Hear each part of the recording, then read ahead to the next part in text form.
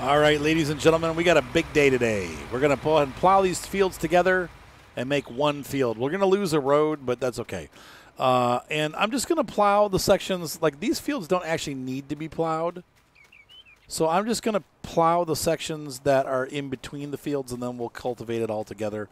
We don't have to plow the whole field. I'm just double-checking and making sure none of them say that they need plowing, so they don't. Right down there in the bottom right-hand corner, you can see the field info.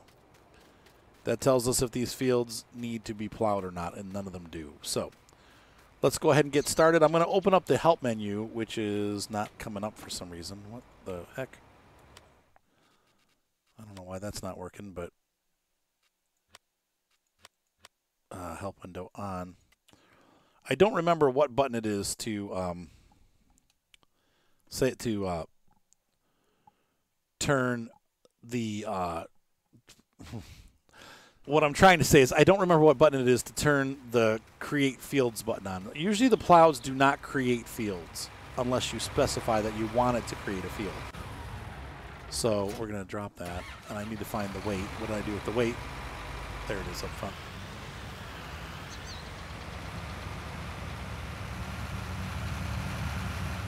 So Y is allow create fields. Right now it's turned off.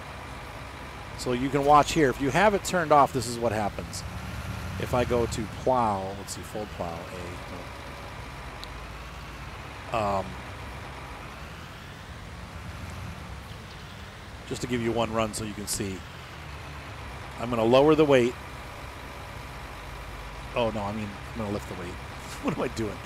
I'm going to lower the plow, and allow create fields is off. Notice how the fields are not disappearing, just the field that's already created is getting plowed. Yeah, so if I turn that on, this would get cut, and it would be, you'd have a big gash in your grass here. So we're going to avoid doing that. I'm going to come over here, and I'm going to go ahead and I've now, it says limit to fields. I've now selected it so that it is creating fields. And we're going to come right here and watch what happens to the grass. Voila, we're merging fields.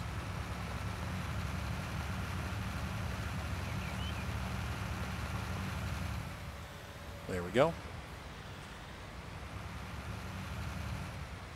And it cut in a little bit, but it's all right. It doesn't have to be totally perfect. And I can turn that help menu back off. And there, now F1 worked. That was weird. It didn't work before. And I'm going to come over here, and I'm going to create this field here.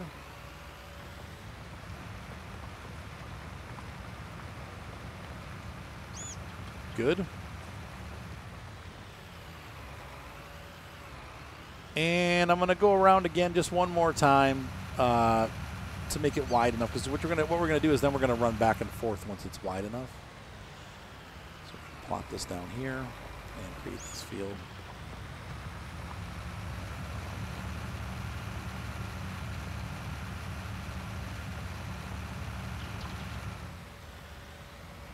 So what we do is come over here now, and I'm going to do the same thing on the other end, but we can start doing this one.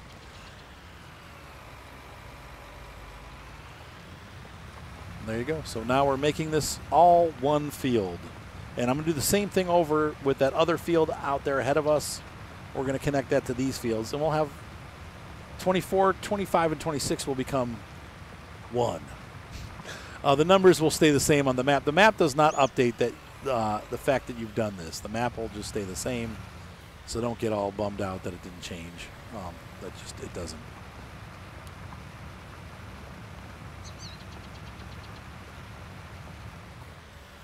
So I'm going to say for our first couple rounds, we'll probably do a soybean. I could see doing canola because we need to make some income here and save some money. And once we get the money together to buy like horses or maybe another larger piece of property, you know, so that we can start growing the farm. But you can see it's an organic process. Now, once again, we could just take a loan out and max it out. And I think with this farm we can get a $500,000 loan, but it might be more like 8. So we can take quite a bit of money out, but then you're paying interest and you got to pay it back. So you pay interest every day, even if you don't pay the loan off at all. So it's a good idea to get those paid off so that you're not like falling down a hill with your finances. It's not impossible to survive with a loan, but I'd like to teach you guys how to do it without, taking loans out. But once again, they are there if you need them. If you find all of a sudden like, oh my gosh, I really need this piece of equipment, But organic growth is always best because then you're making a profit instead of losing money or paying the man. So we get to keep the money ourselves. So I'm going to go ahead and get this finished. And when I go to do the next field, I'll catch up with you. I'm going to work on this for a couple minutes here. All right. So we finished this section up. And now we're going to go ahead and move over to the other side here. We're going to break on through to the other side. Sorry. If you're new to the channel, I apologize now. I do sometimes sing in my videos, and I'm not very good. I don't know why I do. It's just kind of weird. Misogynistic. No, that means something totally different. Sorry. All right, so we're going to do this, and that should be good. And then, actually, if I want the fields to match, I can actually run down here, and we'll extend the field out a little bit all the way so that we have a nice straight line, hopefully.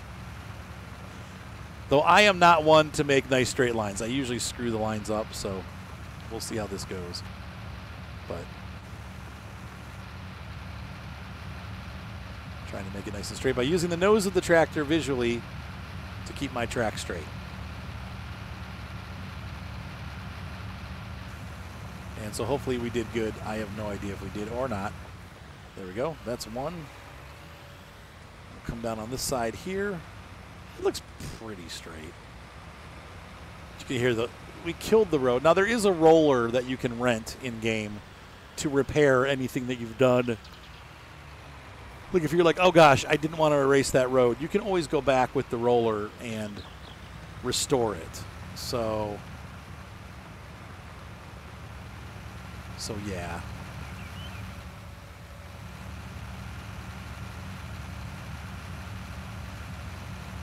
So yeah, there is that.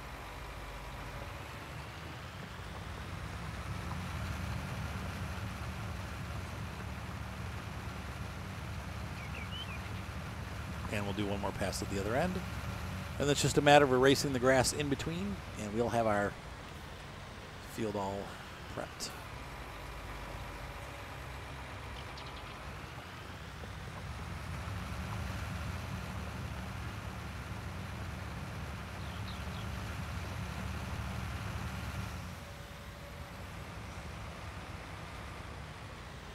We still got a bunch of stuff to bring home from the shop, too. But we'll bring it home as we need it.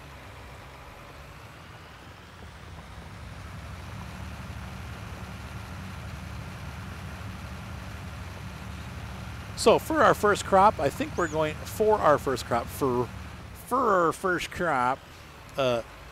we're going to grow some stuff and maybe some I don't know, sorghum and cannoli. I don't know. I don't even know what to grow. No, seriously. In all seriousness, we're gonna grow soybeans because those are worth a lot of money. We could also do some canola, but soybeans are kind of like up in value right now, so we'll do those. So all right, I'm gonna finish this patch off. I'll be back. I'm gonna erase the road forever, and I'll return. All right, so we finished this up. Now, one thing you're going to notice when you plow a section of field and create a new field, you're going to run into this issue. You see at the bottom there on the field info, what does it say? It says, oh, I need lime. Now, if I scoot over here where the field originally was, I don't need lime. But in all the places that I've created, it needs lime. So we're going to have to add lime to the field to make it 100% productive. I probably will just do all the fields so that they're in sync and they need it at once because we have to rent a pretty large piece of equipment to do this. So I'm going to go ahead and take this plow back to the shop. We're going to rent what we need, and then we'll come back and cultivate after that. I want to add the lime before I cultivate because in real life you would cultivate or plow the lime into the ground. So that's what we're going to need to do. And I think if you flip this over, no. Oh boy, we almost just created a new field.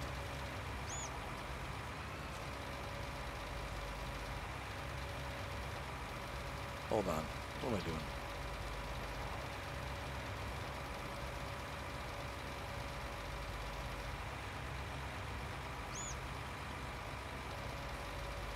Oh well, whatever. I'll be back. All right, so we're arriving at the shop, and we're going to need to rent another piece of equipment, which it's frustrating that we have to do this, but we're going to try to keep it as cheap as possible. There's all of our stuff sitting out in the sun. So the first thing I'm going to do is return this. You don't have to bring it to the shop. You can return it through the menus, but I'm going to return it like this just because we're here. I'm going to come up anyway. So I'm going to do that, and I'm going to press A, return. There we go. So we've returned the plow. Definitely got our money's worth out of that. And we're going to go up to the top here, and I need to rent something else. So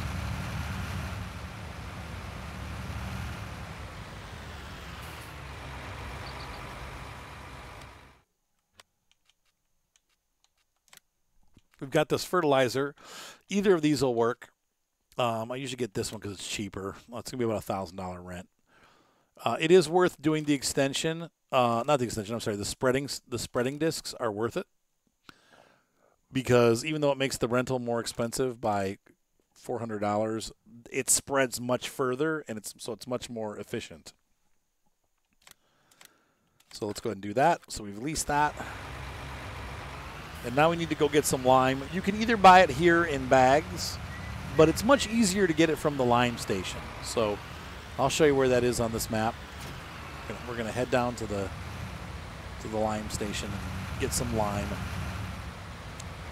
There's one up on top of the hill to our right, and there's also one over here at the Pacific Grain Delivery System thingy.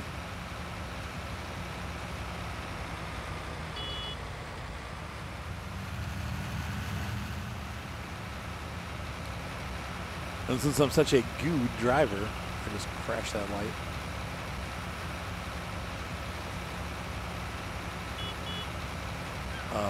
So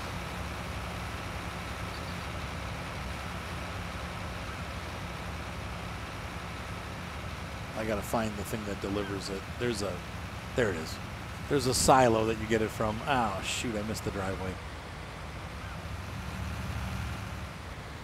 Boink, boink, boink. Okay, here it is. Authorized vehicles only. That sounds like me. We're good.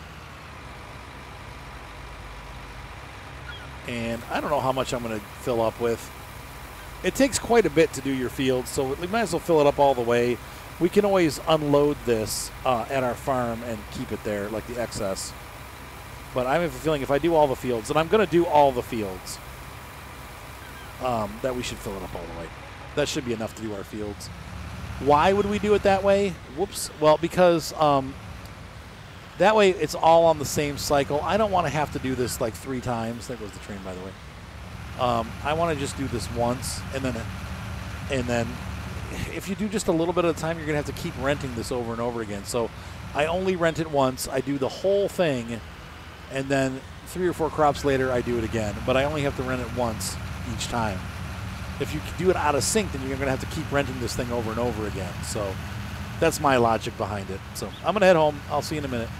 And once again, I realized I did that kind of quick for the fertilizer. It's under fertilizing technology. I apologize. If you go into your menu, you can see it down at the bottom here. It's right there, fertilizer technology. And so that's where I got this from. And once again, I just always rent this. Sometimes if you want to buy it, it's a good fertilizer too. You can use it to fertilize and to spread lime. If you have a seeder that doesn't have fertilizer like I do, you can use it that way. So this is also a useful device, but it is $40,000 or more with the upgrades. It can be upgraded to a pretty large one. We're kind of at the medium-sized one here.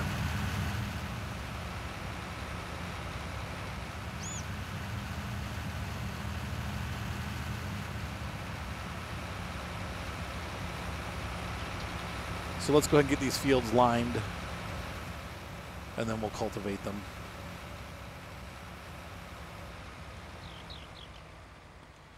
I'm backing way out on the camera. You can see it goes just about the outside of that spray pattern. So now it's probably smarter to run this going downhill than uphill, because we're going uphill right now. The tractor is running a little slower than it normally would, which means we're wasting product. Now, if you have Precision Farming installed, which is a mod, that will reduce that. It'll help the seeder will keep track of how much it's spraying, and it'll cut back until you're back in places where it needs it.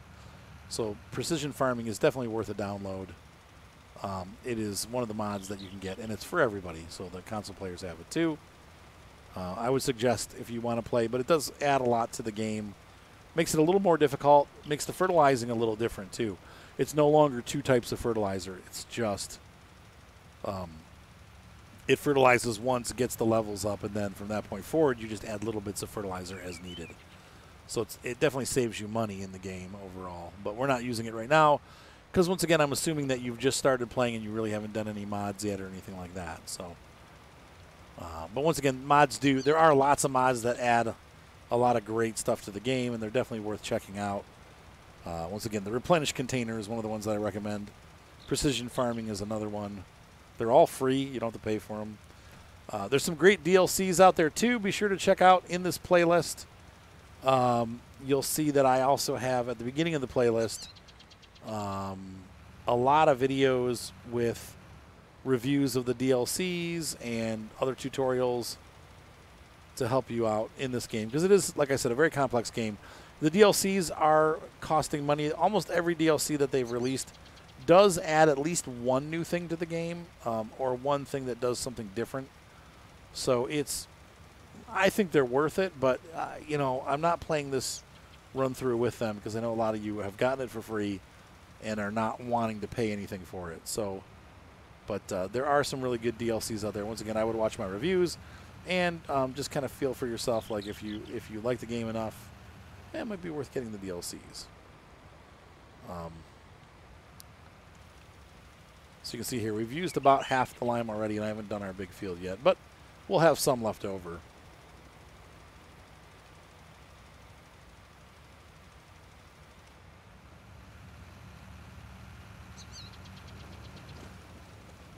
So 2 more passes and we're done. Maybe 3.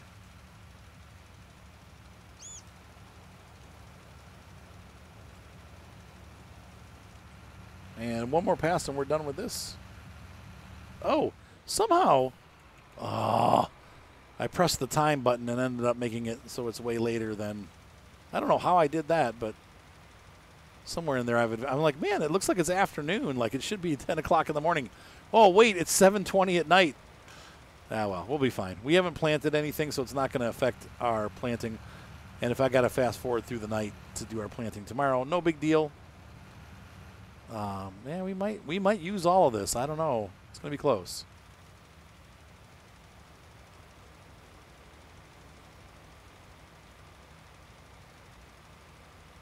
We're just blasting through the line. This is a nice big field. I think we're going to make some good money. I bet you we'll make $30,000 or $40,000 off this crop. Now, of course, we're way down to 120, but we've bought everything that we need. So, and we've taken no loans out, so that's a good thing.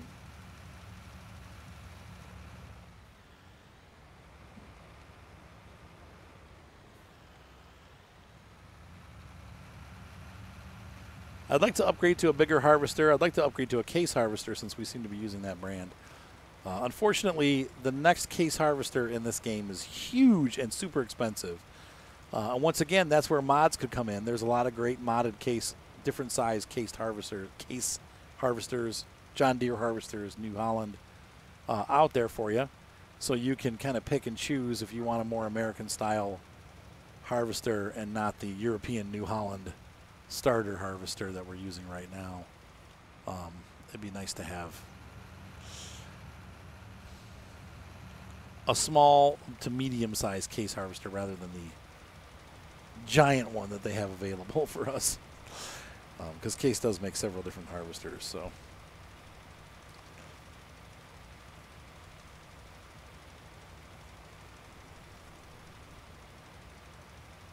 And so, there we go. We got a little bit of lime left, but we got all of our fields done, which is great news. And so we're ready to tackle our seeding tomorrow morning and planting and all that good stuff. I'm going to go ahead and start the cultivation of this field. We'll finish up the episode with that. And then in the next episode, we'll sleep through the night and start fresh in the morning there. Now, you can see there, I pressed the right control or the right bumper and Y, and it unloaded all the lime that I had in here because I'm going to return this to the shop, and I'll show you how to do that through the menu. But I don't want to lose that lime that I paid for, so I've set it there in front of my house. I will use the forklift to move it into our storage, but there you go. So we're going to go ahead and look into here. We're going to go in the garage and go to X leased items. You can see these are the two things that I've leased. We're going to send the Breedle back, so I'm going to press A, and the Breedle is now returned to the shop, and we're good. So we're done with the Breedle. And so now let's go ahead and grab our cultivator, and we're going to go ahead and cultivate these fields. And then we'll go to bed for the night, and in the next episode, we will wake up clean, fresh, and new, and we will come out to the farm and plant. Yes, it took that long to get to this phase, but this is what this game is. I mean, you're farming. So a big part of farming is field maintenance, and we are definitely maintaining our fields here. So.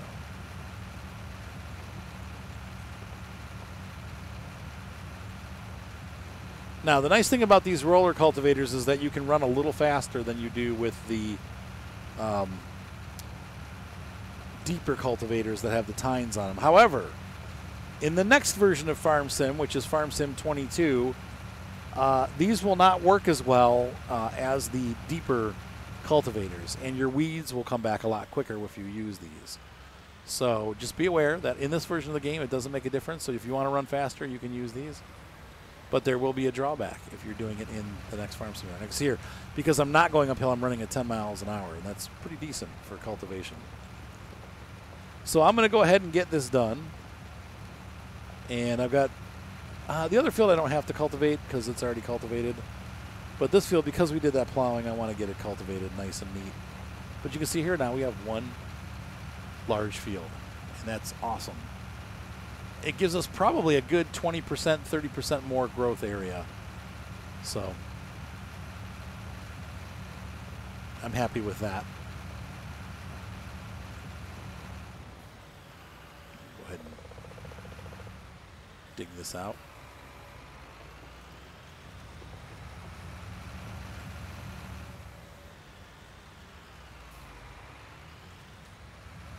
And we'll just go back and forth till we're done.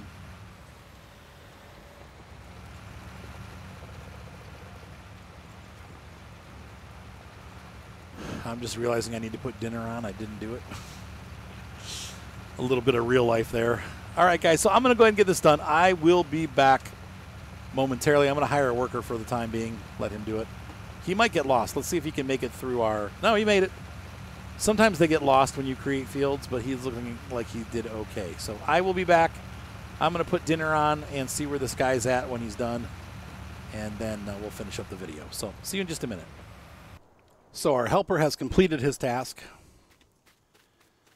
I think. Nope, he got lost. This is what I was afraid of.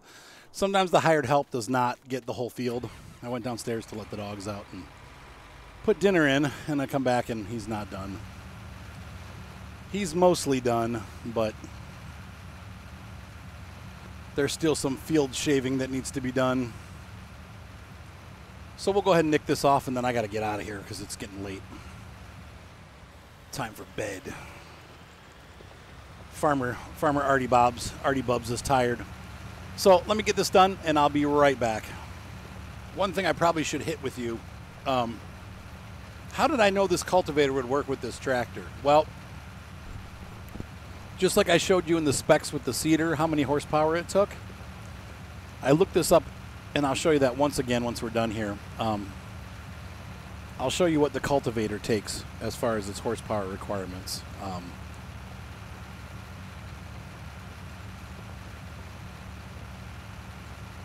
So we'll stop here, and we're done. That's it. So I'm going to go ahead and drop that off, and we're going to send it back because we're done with it for forever.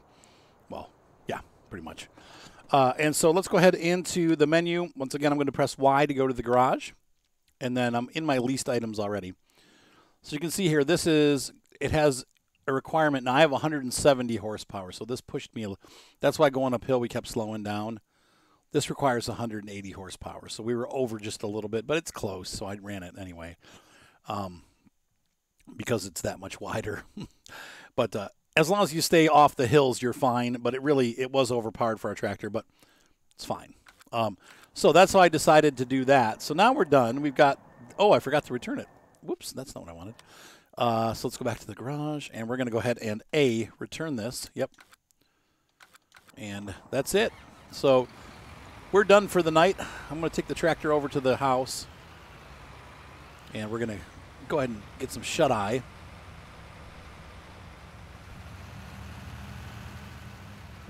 And we'll do it all over again tomorrow. So, ladies and gentlemen, I hope that you've enjoyed this episode. I probably should have cultivated that in, but it's okay. When we seed it, it'll get cultivated in. So, anyway. And we are going to go to bed now. So, basically, I click my left joystick, and it says, how many hours do I want to sleep? Well, I want to sleep for the whole night. So, if we do, I think 14 hours, it'll take us till either 8 or 9 in the morning. So, we'll go to 12 hours of sleep. And I'll see you in the next episode. Have a great night. Be sure to subscribe. Thumbs up always help. Hopefully you're finding this useful and helpful. And I'll see you in the next exciting episode. Bye.